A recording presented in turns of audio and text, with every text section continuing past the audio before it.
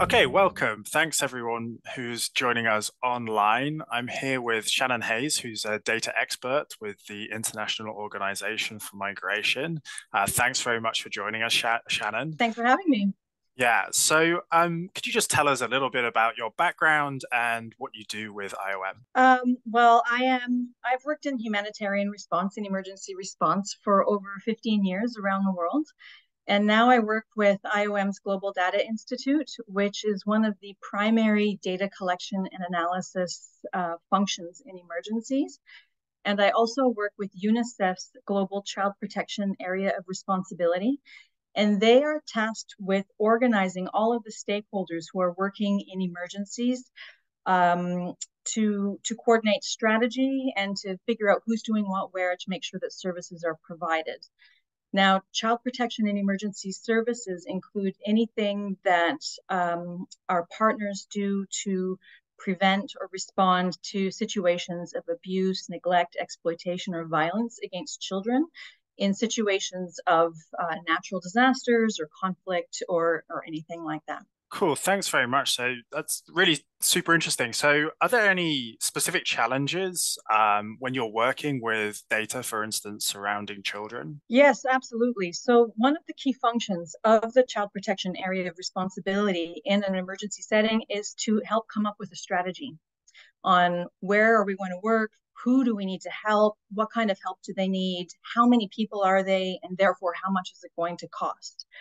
And to do that, we need to be able to classify locations of displacement according to the severity of need for response, because we could end up in a situation where, for example, like in Ethiopia, we have 3,000 displacement locations. We don't have the capacity to respond everywhere. So we do need to classify them in order to prioritize where we are going to be sending our response. Now, issues with emergency response in terms of data is that we often have to make strategic decisions with incomplete and sometimes contradictory data, but we need to move. And so we need to make do with what we've got and what we can get in a lot of circumstances. And it becomes especially difficult with child protection data because child protection incidents are often taboo subjects. So we're thinking about situations of abuse, situations of violence, and when we collect data, we cannot go door to door asking people if they are abusing their children for obvious reasons, right? That's very unethical. And even if we did collect data like that, it would be underreported. So it would make it look like the problem is way less prevalent than it is in reality. And so, without having direct data on what is happening to children, the challenge then becomes how do we prioritize where to go when we don't know what's happening to those children? Yeah, fantastic. That's super interesting. So it seems like the problem of picking proxy indicators and proxy measures is super important there. I mean, could you tell us a little bit about, given the challenges you've just explained, what kinds of proxy measures you've used and the kinds of arguments that have been put forward for or against different kinds of proxy measures? Yeah, that'd be great. I would like to share my screen with you if I may. Please just go ahead. Should be all right to do. So so you said it well. We do use proxy indicators when we are trying to figure out where it is in the country that we're working in, where we need to respond for our strategy. And to do that, we look at this analysis framework. And so these are the assumptions. The causes and underlying factors are those assumptions that the situational factors that lead to higher child protection risk. So you'll have things like conflict and violence and disasters. So unsafe physical environments, for example, will increase risks to children. Barriers to goods and services will also increase risk to children. So, for example, if you have a family that doesn't have enough to eat, then there's a much bigger risk that children will be taken out of school and either forced to beg, which puts them at risk, or forced to work, which puts them at risk. So there's all the different types of risks that are associated to not having your basic needs met. And then we have norms and values and legal frameworks and rules of law. I won't go into those.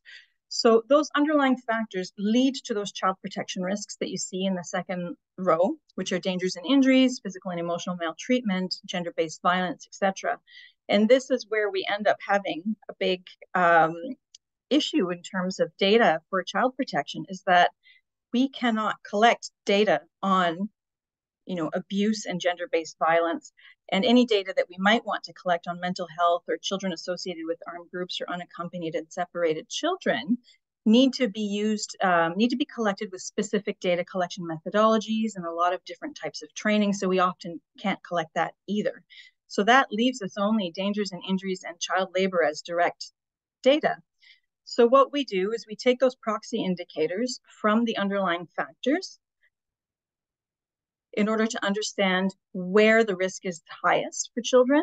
And then we look at those locations where the basic services are already covered, because if the risks are high, but the services are already there, that's not where we need to prioritize, right? And the way that we come up with this is that we do a severity scale to help us classify all of the locations. And we look at the underlying factors. So you can see on the left. So for example, percentages of an IDP is an internally displaced person. So someone who's been displaced within their own country. So for the percentage of children out of school, or the percentage of people in high-risk shelters, like under tarpaulins, or the percentages of people who have negative coping mechanisms because they're hungry, we look at indicators like that. And then we assign thresholds of the percentage of the people who are experiencing those problems to be able to classify on a scale of 0 to 6, where does this displacement site rank in terms of severity. Now, when we're looking at those thresholds, these are not standardized thresholds around the world. We really need to look at the data to figure out what our thresholds should be. So we'll come up with a threshold at first and then see how it looks when we come up with the results for each site. We don't want all of the sites to end up in one class, in one classification category, because then that's not helping us at all. It's not helping us to prioritize where to go if all of them are a number 3 or all of them are a number 4, right? So we adjust the thresholds to make sure that we're spreading all of the sites out across the gamut of our severity scale, so we can actually really prioritize where we're going to go. And so looking at these indicators, these correspond to those underlying factors and then the basic services that you can see there. And this might look quite complicated, but it's actually all done in Excel. We don't have fancy softwares in these emergency settings. And what it does is that it then helps us to come up with a map like this, where it can say, okay, these are the locations where we really need to prioritize where we're going to respond as a community, implementing child protection response services. And it helps also with operational actors who are like, okay, well, maybe we need to set up a sub base here, and figuring out distances and potential barriers to accessing the sites, etc.